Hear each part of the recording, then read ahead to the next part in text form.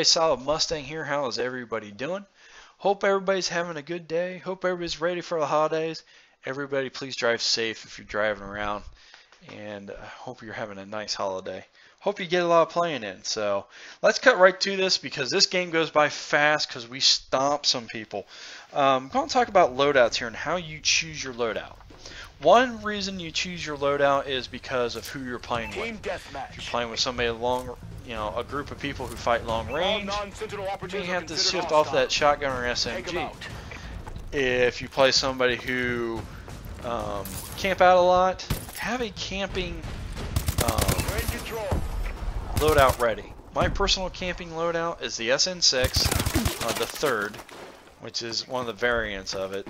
Silencer, quick draw scope, and either a front grip or laser, or the parabolic microphone, one of those things. And then smoke grenades. I will pop smoke in front of the camper so you can't see. One of two things is going to happen. One, I'm going to get him to move, or two, he's going to try to stay there, try to look through it, or try to shoot through it. I'm going to be able to get around. Or I'll even use it as a pump fake, shoot that at him, pop out around the corner, so he gets up and moves. What he does, he ends up running right into me, and now I have the advantage up close. So, anyways, we'll go through the maps here real quick. So the maps are Ascend. In the Ascend map, that's going to be a long range. You're going to have a lot of long range fighting in there. So make sure you adjust accordingly. I like my HBR or the INS in that. You can get in some close range fighting though in that if you're smart about it. So be smart about it. Biolab, I like my SMG in here, or the BAL, because you do get in a lot of close quarters. You can get in some long range fights, and I know guys like the HBR a lot in here, and it's not bad. But there's a lot of areas you get in up close, so maybe something like the AK or something like that if you do want to get a little longer range fighting. But I like my SN6 there. Next up, after Biolab's going to be Comeback, that's in Lagos, and you're going to be long range fighting. Here's where my INS comes in really handy. The 4-round burst, I can drop people 1-2 burst, and 3 burst usually with a silencer. You got to figure you're not hitting all the bullets, so if you get a good burst on a guy, even with a silencer at good range, you're talking 1-2 burst, they're done. The guys are liking to hide on top of buildings. Again, smoke is not a bad way to go with that. But grenades are pretty helpful in there too. Defender, where the tsunami is, this is long range all day long. Snipers love this map, so keep that in mind. Snipers love this map. If you like sniping, here's where you can really be effective. If you don't, the INS, the Mark 14 is pretty good in this map. So just keep that in mind. It's a long range map. Next is not a long range map. This is Shotgun Heaven, as well as the SMG, and that's Detroit. You are going from building to building to building, and you're getting in usually pretty close quarter combat. You're going to want something rapid fire type deals, so again, that's probably where you want to go with that.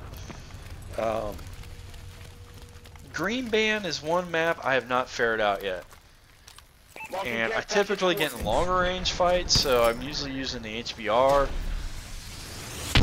It's real camped out.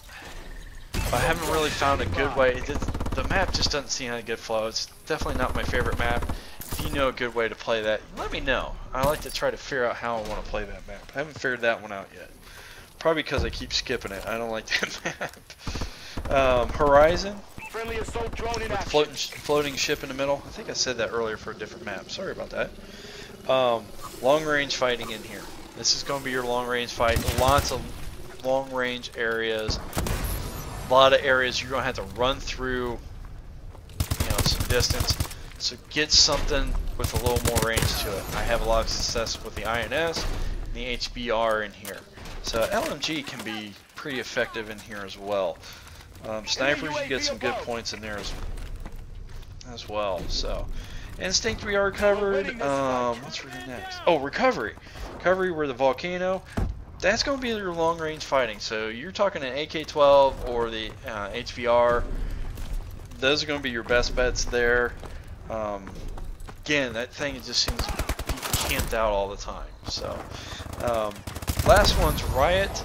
Riot is one of those that you can fight kind of however you want. And Detroit is kind of like this too, but I think the SMG is pretty much the best there. But Riot, you can pretty much any way you want. There's long range or short range, so you can get in whatever kind of fight you want. Solar, this is more long range, but you can get in some close range fighting. So I'm liking my AK-12 here a lot.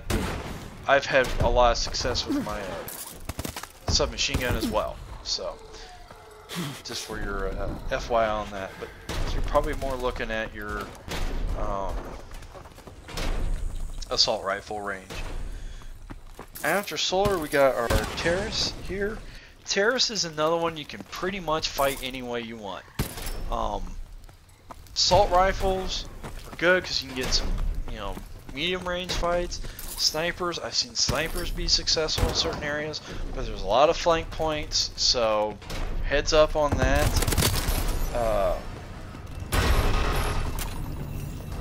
But like I said before, other than the maps, and that's all the maps Squad, that was textbook. that are not on the DLC. Other than that, then you're kind of looking at who you're playing with and however you like to play. No matter which way you like to play, I hope you're having a good time. Hope to see you over here over the holidays. And have a nice Thanksgiving, however you celebrate it. So, anyways, Solid Mustang, don't worry, I got your 6. See you later.